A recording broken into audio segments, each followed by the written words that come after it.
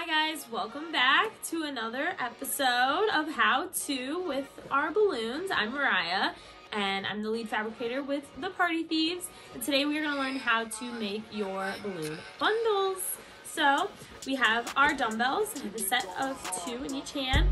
We're going to connect these. We're going to cross them over like a cross, and we're going to spin 2 balloons together.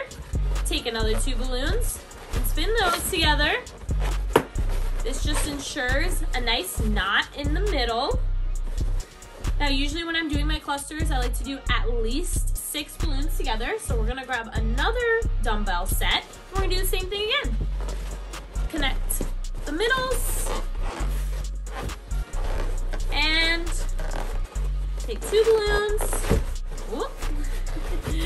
And twist them together. And then take another 2 balloons and twist those ones just to be safe. Come on. And there you go. That way, when you go ahead to tie these onto your balloon garland, nothing's gonna come apart.